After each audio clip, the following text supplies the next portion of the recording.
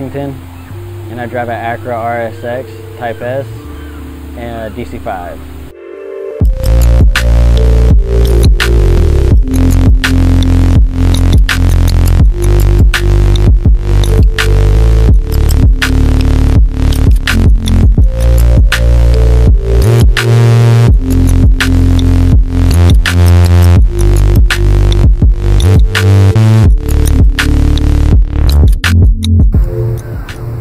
I would say what got me into cars would be my biological father.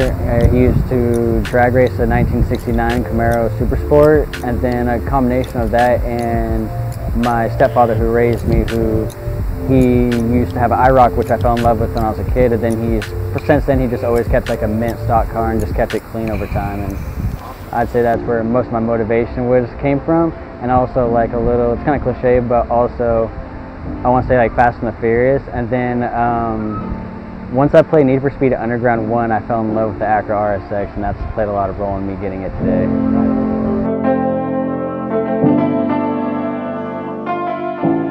I love the paint, the Blaze Orange Metallic. It's pretty original, and I just love original paint and stuff like that, and over time and how some people can keep it clean. And mine's not the best, but I still like it a lot.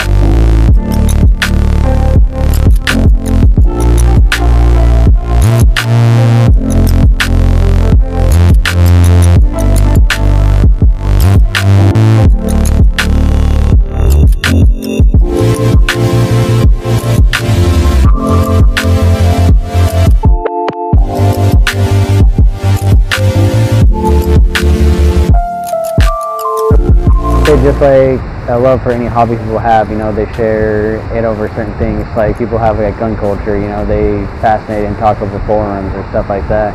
People are like that, are big with like cars and Instagram, Facebook, at meets and stuff like that all year round, I want to say.